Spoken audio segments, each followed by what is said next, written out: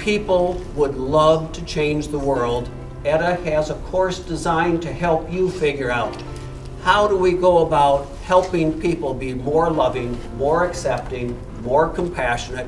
How do we get to those upper level thinking where we end up helping the world change? I love the theme, be the change you want to see in the world. I've actually learned a lot from Common Grounds. I've learned not to make assumptions, not to assume. I've learned to actually get to know somebody, go up to the person and introduce yourself. And from a simple hi, hello, how are you doing? It can take you a long way. I've learned just to be yourself and to really open up to different people, and don't judge other people by their looks. Get to know them first, and don't prejudge before you know.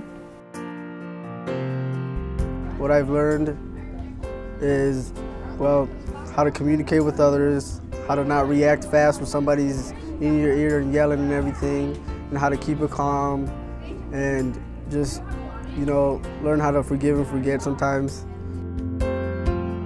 You and I can do it. We can impact the world in a big way from St. Cloud and Sacramento.